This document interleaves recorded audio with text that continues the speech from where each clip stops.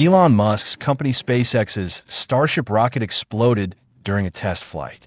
Its debris fell in Florida. During flight, SpaceX lost contact with the rocket, and it went out of control and exploded. It was fortunate that there were no casualties in the accident. 2 months ago, a SpaceX rocket exploded in the same manner. Then burning debris fell on Turks and Caicos Islands. SpaceX reported a malfunction during flight, leading the 123-meter test rocket to crash into the Indian Ocean. The rocket successfully passed the first stage, but the main rocket's engines shut down before the second stage. Starship reached 140 kilometers altitude, but did not launch for dummies. People in Florida saw the burning debris falling while flying in the sky. Musk's dream is for SpaceX's rocket to go to Mars. Want more mind-blowing science? Hit subscribe. Thank you and I love you.